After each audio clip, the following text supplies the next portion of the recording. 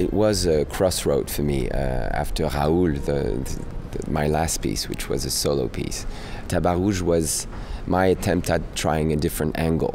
It was this relationship to dance. It was about that. It was about dance and theater, rather than about circus and slapstick. I don't consider myself a choreographer, but I do consider that anyone has the right to move into the dance as anyone dances. It's like singing for me. It's this act, this human act of beauty that goes back many thousands of years. We sing and we dance, and we don't know exactly why, and it's like a question mark to the universe. You know, it's like responding to the vibrations, and I love that. I love that.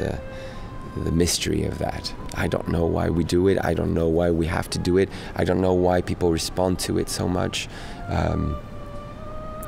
It's a mystery.